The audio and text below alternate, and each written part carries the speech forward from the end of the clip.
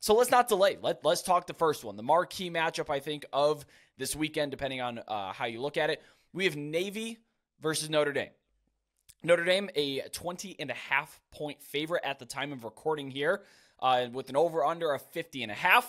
They're playing this game in Dublin, Ireland, 2:30 p.m. Eastern on NBC and Peacock.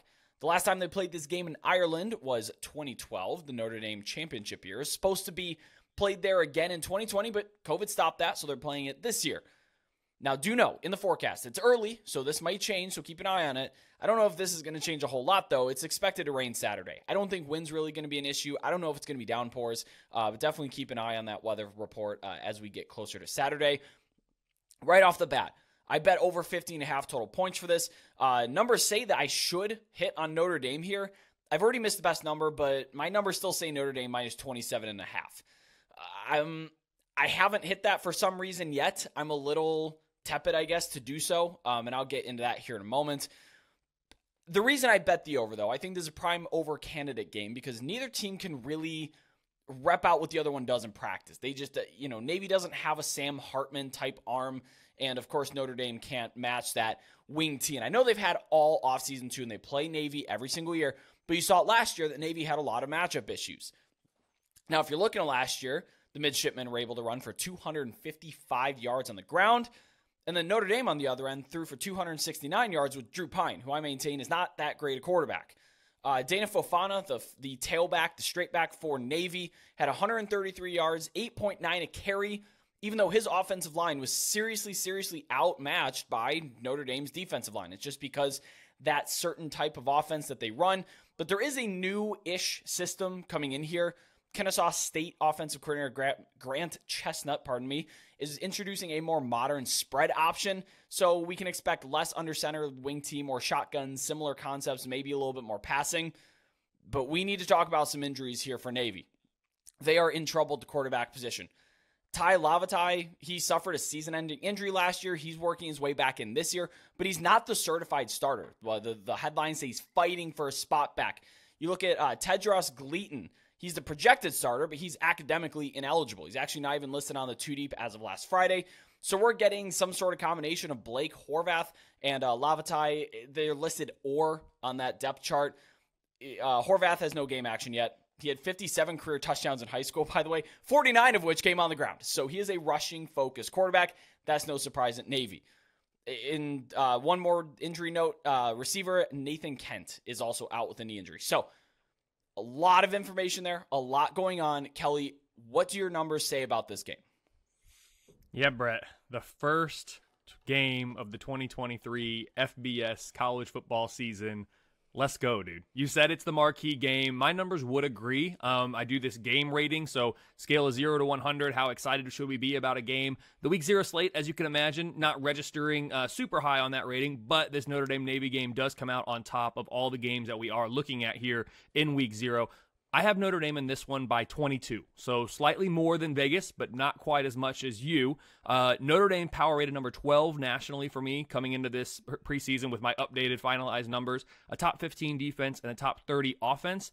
Navy is power rated number 94 with the number 75 defensive unit and the number 115 offensive unit. So I have this as a really big mismatch when Navy is on the field against that Notre Dame defense, to the point, Brett, that I wouldn't be surprised if the Irish defense registered a score, whether that be a safety or a defensive touchdown off of a fumble return or a pick six.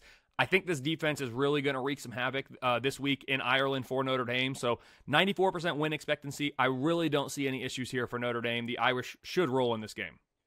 Yeah, something interesting, though, about this Navy roster is that they returned 17 starters. That's pretty unheard of when you talk about returning production. For service academies, they usually rotate upperclassmen real hard. But this was a really inexperienced team in 21. A lot of it returned in 22, and now most of it's returning again here in 2023. I do want to talk about a little bit of trends. I'm not a huge trends buyer. They're typically meaningless and, when used out of context, pretty rough. But Navy has been really bad in these season openers. They're 0-3 outright in their last 3 with losses to Marshall, BYU, and, last year's Delaware team that took, I think, most of us by surprise. They're also 1-4 against the spread in their last 5 openers. I don't know if it's a coming out flat thing. I don't know if it's a coming out with challenging opponents thing. They're certainly challenging themselves this year with Notre Dame. If you look back last year, Notre Dame scored all 35 points in the first half. They led for 35-13 before scoring 0 in the second half and letting Navy back into that to a point where, boy, I actually thought Navy might have won that game if you watched it. So I bet Notre Dame minus 10.5 in the first half. You can still get that number at FanDuel Sportsbook as a time of recording here on Monday night. I think Notre Dame's able to get off to a fast start. They surely can throw the football on Navy. And I think even with this new-ish system that they're watching, the new option that they're going to be seeing across the way, like you said, I don't think Notre Dame, is really going to have that much of an issue. If you do want to look at Navy, though, and you're a little bit more bullish on them than perhaps we are, I would champion maybe betting over 14.5 team points. I'm not on that myself, but I also don't hate it. Again, Notre Dame cannot replicate what they're seeing on the field in practice, so it's going to be all new to them, and there's an opportunity for Navy to be able to score there, although those injuries at quarterback do keep that in mind before you pull the trigger. And just one last note that I have on this, Navy's defensive line ranked number 1 in the conference this year per Phil Steele and Athlon Sports, but their defensive secondary is expected to be pretty bad, not a whole lot of talent back there. So if you look at Sam Hartman's maybe passing yards when that drops later on in the week, I don't mind playing over that at all. I think he's going to come out there, even with the new system, not Dave Clawson's slow mesh. He's coming out here being able to throw the ball on them. Navy finished 131st in pass EPA last year. That was last. So we now have 133 teams, but last year that was dead last. So keep in mind that Notre Dame be able to come out in this game early, be able to throw the ball around the yard a little bit, and that's why I'm looking at that 10.5 first half for Notre Dame. Any thoughts on that? Any objections? Nah, Brett, I mean, that's the difference, right, between what you're doing in the sports wagering gambling space and what I'm doing with just the numbers based and trying to analyze the teams from that regard. You're talking about first half over-under, you're talking about team totals, all these different things.